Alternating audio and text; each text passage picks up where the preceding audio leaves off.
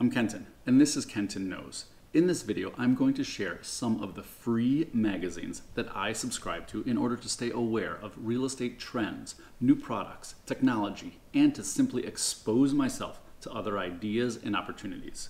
These are all real estate related and completely free to subscribe to if you're involved in real estate.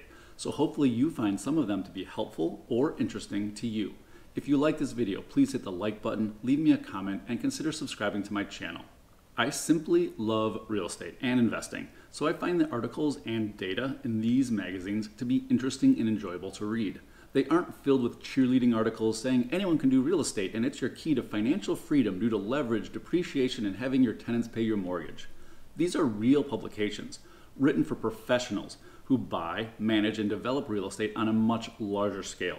So there aren't any pep talks. It's real opinions on the economy, real projects, real products, innovations, and the advertisers who are selling their products to these professionals. I believe we can learn a lot from these experts and potentially apply what these larger companies are doing to our smaller rental portfolios. And everything I'm going to tell you about in this video is completely free. I'm not selling anything, and you don't have to pay to access the articles and data that is published in these real estate magazines for real estate professionals. I'll start with one of my favorites, Multifamily Executive. This is a free magazine published every 2 months with a target audience of apartment executives to provide them with current apartment and condo industry news, design ideas, apartment technology trends, current statistics, case studies, recent projects, and anything else relevant to developers, owners, or investors in multifamily real estate. Be aware this is definitely intended for large-scale executives with massive portfolios and large development projects around the world, but I love learning from what they are doing. I find the articles to be well written and relevant, even if I can't always apply them directly. Surprisingly, I even like the advertisements for new products that I may not have heard of previously. If you are a landlord and love to read and learn about real estate, you will want to subscribe to Multifamily Executive, either online or the print version. I'm sure it will quickly become one of your favorite real estate investing periodicals. A very close second to Multifamily Executive is Wealth Management Real Estate, which was formerly the National Real Estate Investor. This is also available in print and digital versions, and it is another periodical I really enjoy reading. This magazine is also completely free to qualified readers, and it has articles, data, and economic information on all of the various commercial real estate categories, including retail, hospitality, self-storage, senior housing, student housing, industrial, data centers, office, medical office, single-family, and multifamily residential. The content includes returns generated by each asset class, REITs, opinions, and headwinds an asset class may be facing, and just about anything else related to acquiring, owning, managing, or selling real estate. The magazine has recently expanded its content and audience to include financial advisors, accountants, estate planners, and others who are ancillary providers and advisors to real estate professionals and investors.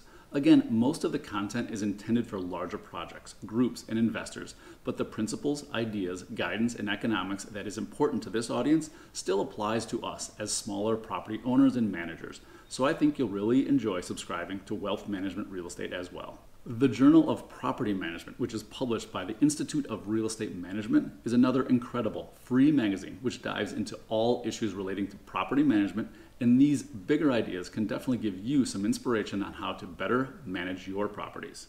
This magazine is published every 2 months and is really well done in my opinion. The Institute of Real Estate Management also has a blog, white papers, and you can also subscribe to their weekly news email if you like their perspective. Although this one isn't a magazine, you might consider checking the Property Manager Insider blog. It has a wide variety of pretty good articles written about very specific property manager topics, which you may find interesting, so it is at least worth checking it out. When you need or want some single-family construction ideas and hear from the people who build single-family homes on a large scale, Builder Magazine is the one for you. This magazine discusses design, trends, sustainability, labor, new products, project management, land acquisition, data analysis, economics, and other things you may not have even known were things that builders cared about. Again, this is intended for the large builders and executives, but you can apply the trends and information to your renovations or new builds.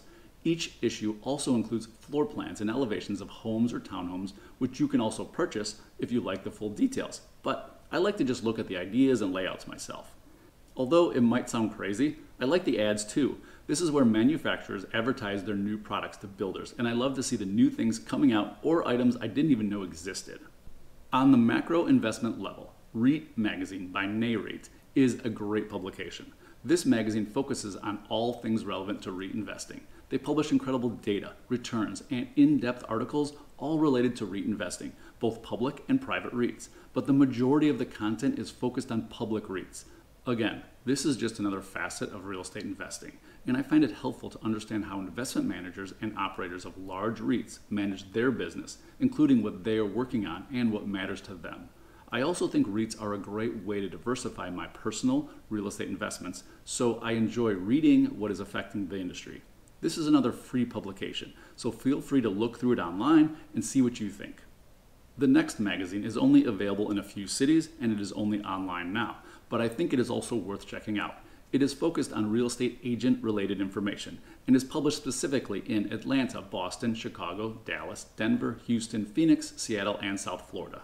For Chicago, the website is chicagoagentmagazine.com, and the same for the other cities, or if you go to one city, there's a pull down for the other cities.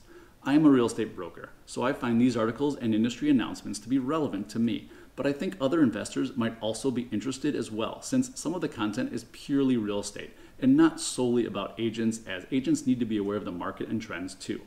The next 3 magazines are Realtor Association focused magazines, but you may find them relevant, so I thought I'd mention them.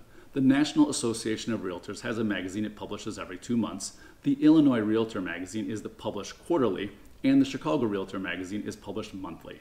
I'm not sure if every state and major city has their own Realtor magazine, but if you're interested, a quick Google search will let you know if there is one. These magazines are automatically sent to you if you're a realtor, but even if you're not a realtor, you can access the magazine for free on the appropriate realtor websites.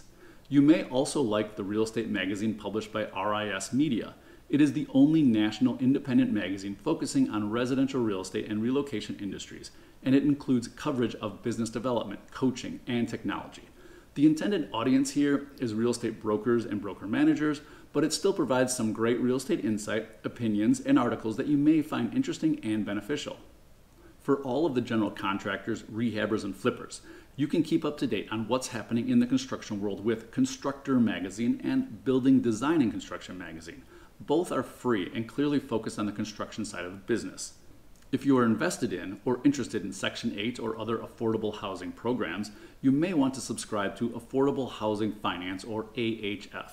I'm not active in this space, so I do not subscribe to this magazine, but it is a sister publication of Multifamily Executive and Builder magazine, which I do subscribe to, so I thought I'd mention it for anyone that might find it of interest to them. Even as an experienced real estate and construction professional, I find these magazines to be informative and interesting to read. Obviously, not every article is something I'm going to dive into, but I can normally find a couple articles or interesting facts in every one of these magazines, which makes it well worth it for me to keep coming back for each issue. There are, of course, a bunch of other books and magazines you can buy, but you might as well take advantage of some of these really great free publications to learn and stay informed, as these magazines are always publishing articles on current topics and trends affecting the industry. If you liked this video, please hit the like button and consider subscribing. If you know of any other free real estate, construction, or landlord magazines, please share them in the comments below. If you found this video useful, please like and share it with someone else who might enjoy seeing it.